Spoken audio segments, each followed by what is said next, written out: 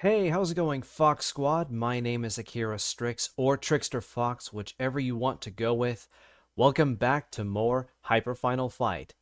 Now we need to get through the subway and fight Sodom, who is waiting for us at the end because, well, that's usually how these old school beat 'em ups tend to work, so let's get going.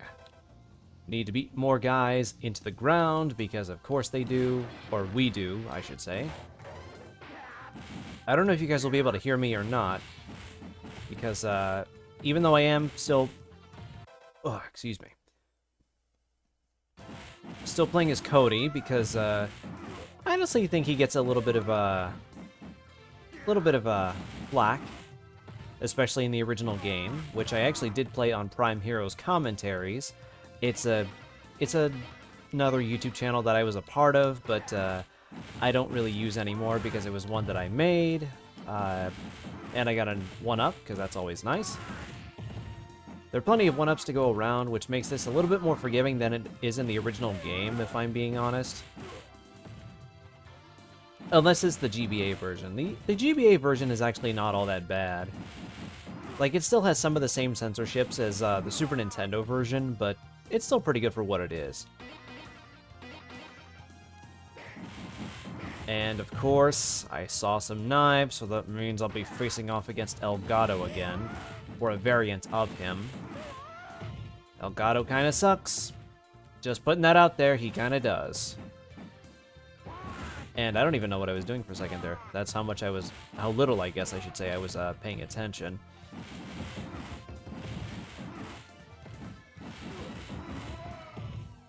Alrighty, that's you done.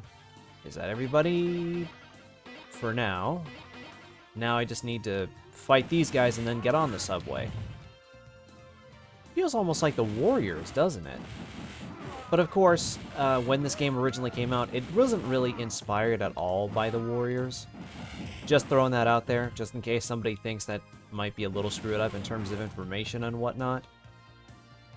Not that it matters too much.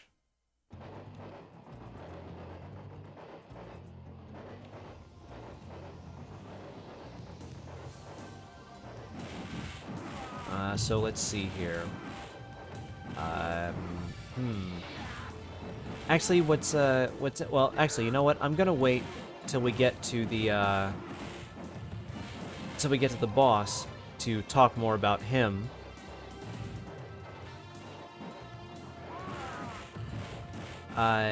Street Fighter 6, I have not had the chance to play it yet. I don't know if people like it or not.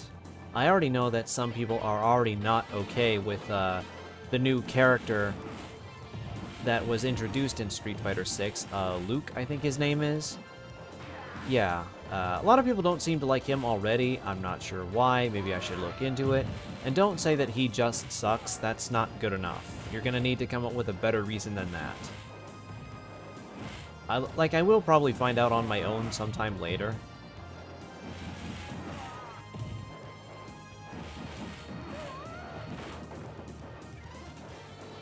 Alright, let's just get this stuff in here and keep going.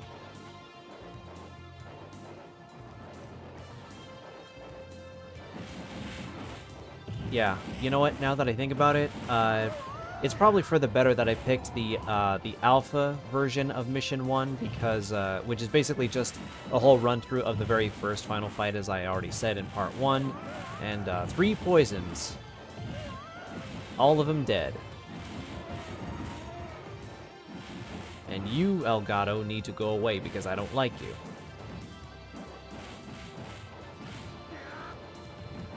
Come on, Elgato. Don't be scared. That's what I thought. Am I... Okay, I need to get through these guys now. Anyways, I don't know if Street Fighter 6 is even worth picking up, because if I could play it, then I would have, but, I don't know. And, like, in terms of the original Street Fighter cast, I was always I was a Ryu guy. Which makes me even happier that he was included in Smash Brothers, And in Smash Bros. Ultimate, Ken was dropped into the fray as well. So that might be a hint for future Smash Brothers installments. Speaking of Smash Brothers, now that I want to bring this up, screw anybody and their opinion when it comes to saying that a Smash Brothers movie is not a good idea. Because if people have bad taste, then you have no taste, which is infinitely worse. Yeah, I normally don't like to attack the opinion of others, except for when the other people are actually wrong. If people don't want it, well, personally, I think it'll work. But that just goes to show that I have better taste than you, even if it's bad taste.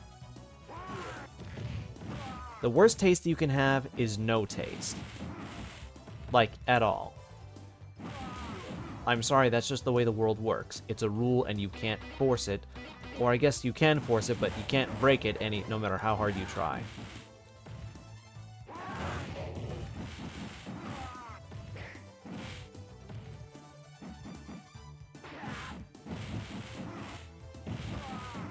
But a Smash Brothers movie would definitely bring in a lot of money to Nintendo. And of course, we all want them to keep making great games, right? Like, okay, I'm not entirely blind to a lot of the stuff that Nintendo does behind the scenes that clearly doesn't paint them in the best light, but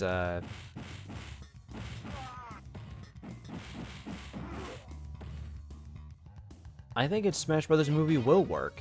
You just gotta learn to give it a fair chance, guys. Something that I think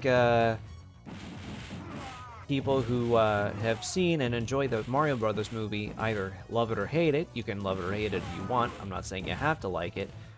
But don't diss on the fact that it's clearly a good idea to do a Smash Brothers movie. In fact, I would argue it's only right that it happens.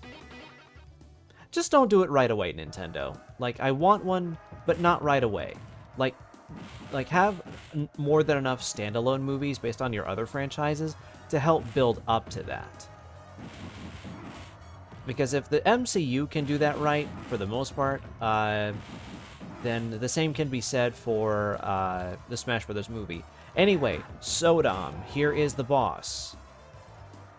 In the Game Boy Advance version that I wanted to bring up really quick since we're fighting him now, depending on who you play as, because in the GBA version there are little intersplurtations, I don't know if that's the right word to use here, of dialogue between the character you play as well as the boss of that stage. In the case of Sodom here in Final Fight 1 on the GBA, he has different dialogue depending on who you play as. Like, he has like especially interesting dialogue if you fight him as Guy. And he's also dead. But before we end things, I just want to say, Smash Brothers movie, just so that I can get it hammered into the ground, so that other people shut up about it. I think it's only right to do a Smash Brothers movie, but that is just me. I personally want to see one, and it will be great, and nobody can tell me otherwise, because they are just wrong. Okay, maybe that's a little fanboyish, but we all are in some way, so In any case, my whole shabacle aside with what I was saying about the Smash Brothers movie, this is where I'm going to end Hyper Final Fight Part 2. I've been Akira Strix, or Trickster Fox, whichever you want to go with. If you want to see more content like this, make sure to subscribe to my channel, click the notification bell so that you don't miss an upload from me. Every Wednesday, I'm going to be doing No More Heroes 2 Desperate Struggle with my friend Andrew. Every Friday will be a Hyper Final Fight video, and probably going to be doing live streams on Saturday. Like every Saturday. With all that said, make sure to keep your gaming spirits alive, or remember to keep your gaming spirits alive, and always keep an eye out for gang members in the streets. Because make sure you have a buddy or two with you if you're going to take them down. All right, all right, all right. I'll stop. I'll stop. So in any case, I will see you guys next week for more Hyper Final Fight. Take care, Fox Squad.